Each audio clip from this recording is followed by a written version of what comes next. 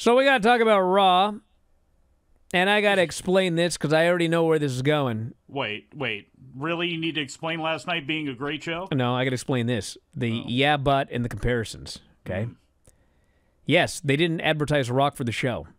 Oh, boy. And not only did they not advertise him for the show, they didn't advertise him twice. And I know people are going to get mad, but let's be real. This was really clever, okay? Because this place is on fire. It is at least their 11th straight sellout for television. This was the most attended Raw show since the pandemic. Over 15,000 people were there. They advertised CM Punk. They had all sorts of things announced for this show. And Rock was a surprise. And the thing is, they've advertised Rock for every time he's been on SmackDown. They're advertising Rock for next week's Raw. I thought it was extremely clever on a show where he was not advertised to A, have him make a surprise appearance. So if you missed it as you're a viewer, you're like, I need to watch this show every week. And it was even more, I would even go as far as say ballsy. You know, normally they do the thing, and AEW should have done this with Mercedes. When Mercedes came out, and then they were going to have her appear again at the end of the show, she should have made it so clear she was coming out at the end of the show. But she didn't. And if you look at the ratings pattern, everyone turned the show off, and the final quarter it was terrible. And here, they essentially told you, Rock is leaving. He did his thing. He's done for the night. But then he came out at the very end of the show as another surprise. So, hey, it's just like anything. Advertise, advertise, advertise, advertise, advertise. And 5% of the time, do some gigantic surprise. But you shouldn't be doing a giant surprise 100% of the time. Like, save your surprises. Use them for when you need them. And Rock, my God, this guy, I mean, God, he just makes these shows such massive big deals when he is there. So Cody comes out to open the show, and, you know, the people are super into him. They're going crazy. He's doing his promo for Mania. He's asking the fans to be there for him. And suddenly, Rock's music hit, and this place melted down that they got The Rock. Like, they just wanted CM Punk. Well, now here comes The Rock. And The Rock gets in the ring, and this guy, I can't wait to see the quarter this did, because I think they spent 3 minutes just looking at each other, unmoving, and, like, the place was going nuts. And so finally Rock puts his hands behind his back, and he gets in close, and he says something we can't hear. And Cody's like, what? And Rock smiles, and he walks away. And so throughout the show, like, first they interview Rock. He says, ask Cody. Later they ask Cody. Cody says, doesn't matter. He's not going to be able to make it. And so for those of you wondering, because I did read his lips,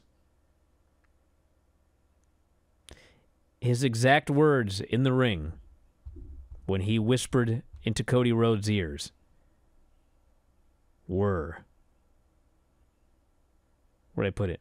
Oh, wrong report here. Will you stop it? I want to get the exact words. Okay.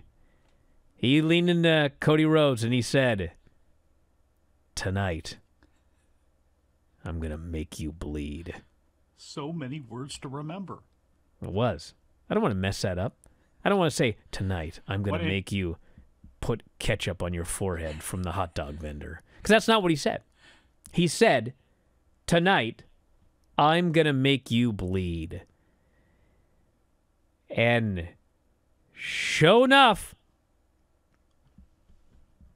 do we have to have this argument again? This is a different company. Yes, some things are the same. Some things won't change. But the blade is back. Oh, my. The irony of the story about that memo going out. You know, I actually believe the memo. You know what I think the story with the memo is? I think the story with the memo is they don't want you to swear unless it's pre-approved. So they know about it and they can bleep it out. And they can bleep it out in advance. Yeah. I think that's all it is. There are people who got that memo, okay? There are. There are others who have not heard anything about it. Maybe the people that got it are the people that have made mistakes in the past. For example, I probably would have gotten the memo. I've screwed up once or twice here. A few. But, if I told Dom, Dom, in the middle of the Rock's deal, I'm going to loudly say what he said, so have your finger, maybe that's how it is. But anyway, Cody, he used the term wank fest. Can I say that on the air, Dom? That's what Cody said. Well, he said that. Yeah. And there's been profuse swearing, particularly by The Rock. The Rock was stealing lines from The Big Lebowski. This is what happens! Off is where you can go. What about the Alps? That's it. It's beating a stranger in the Alps. When you beat a stranger in the Alps, yeah. When the final boss is in the Alps, that's what it is here. So at the end of the show, there's a big brawl. Cody's beating up Jimmy's beating up Solo, and all of a sudden, here is The Rock, and people went, "What? He's back!" And he starts beating the bejesus. This was the most one-sided. Cody got nothing. And I will give Rock credit. He didn't do a lot, but, he didn't get tired. He beat this guy for, 15 straight minutes. He can do a tag match, no problem. Cody got tired of getting beat up so much. He beat this guy, and it was even better because this, what? The juice was not fortuitous, but you know what was fortuitous? The frickin' rain. Yes. Rock takes him outside the building onto, the roof, I think. And, man, it's pouring down rain. The only thing that we didn't get was, lightning. That would have made it better. But it's pouring down rain. And The Rock is beating this dude. And he rips his shirt off. And Cody's, just getting drenched. And then, Rock talks about the prophecy coming true, which was the line earlier. Tonight, I will make you bleed. I'm gonna make you bleed. He's bleeding. He's got blood. And at first I looked at it and I thought, that's very red. I think that's stage blood. But then Rock comes up to him and he starts smearing the blood and he's putting it all over his weight belt. And the more he spears, the more blood comes out. I was like, nope, he cut himself wide open. This was the time of his life.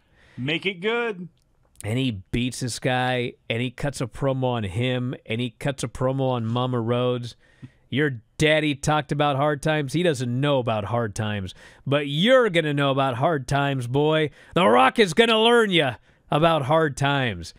And then he says, this is what happens with the final boss, which they bleeped out. And, God, this Rock. The Rock on Friday said he was going to leave, or 2 Fridays ago, said to Cody's mama, I'm going to put blood on this weight belt. It's going to be filled with your son's, piss and blood. And that's exactly what was laid up upon that belt that Rock took off to show to everybody. It was a incredible finish to the show. It really was. Yeah, this was awesome. What a great show. Look. The show really was quite great. Yes. Surprise appearances. There was chaotic energy. There were viral moments like you had with Becky punching Dom. You had cheeky insider stuff between Drew and Punk and Becky and Rhea. You had actual wrestling. A lot of times when you get all this other stuff, you don't get wrestling. We had Reed and Sami Zayn went through a break. Andrade and Vinci went through a break. That was good. JD and Ricochet was really good. And that was a match that showed off some of their production changes that they made. When they got back from break, they had that long still shot that they decided to use.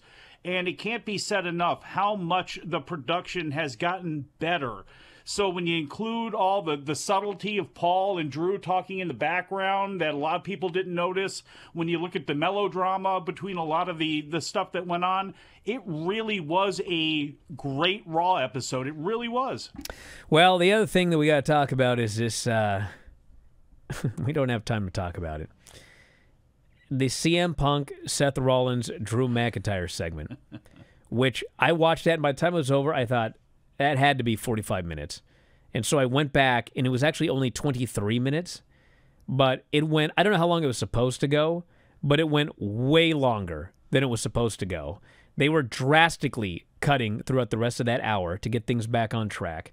And these three guys, I mean, it's all a work, but they were skating that line. Ribbon on the square? Especially CM Punk and Drew. I almost think that the two of them were like, let's just go out there, and they were trolling each other hardcore.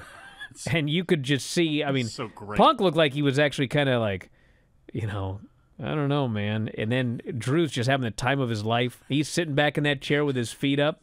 He's just like, and then Seth, I mean, it was wild. Seth getting hey, look, for Seth, getting the reaction he got right in Punk's face, you know, he took that. Look, everybody got something in that exchange. It was very good. Back in a moment with more Observer Live.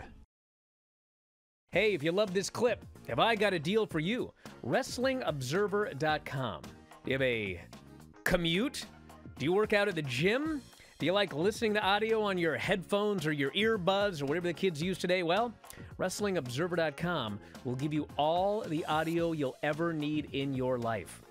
Over 15,000 audio shows. Every audio show that we have ever done, dating back to 2005, is available for subscribers at WrestlingObserver.com.